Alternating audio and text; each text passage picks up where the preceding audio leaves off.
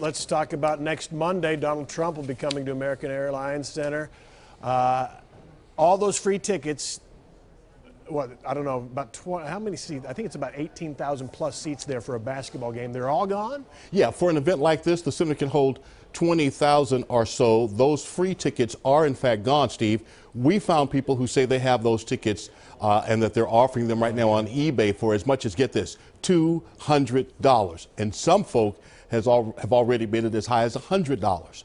Today, though, we spent time talking to two people who will be there for the trumpeting. As soon as he announced it, I went online and got them. With tickets and T-shirt, Chris Wade is ready for the Donald Trump rally.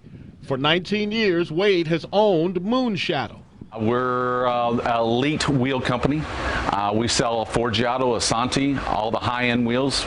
Right now, Wade likes how Donald Trump is rolling. He's going to go in there and make a change. I have a 7 and 10-year-old, and I want this world to be great. And so I think making this great again is going to be great for us. Sit down.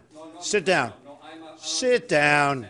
And Wade's not turned off to Trump by some of what the Republican presidential candidate has said that's come under fire.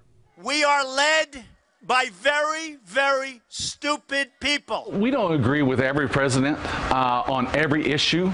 So is there anybody else better? By his numbers, by his poll numbers, he is saying what a lot of people want to hear. Like Chris Wade, Nicole Barrett will also be among the 20,000 at Trump's gathering for a different reason. Now, make it clear, I'm not necessarily a Trump supporter or voter.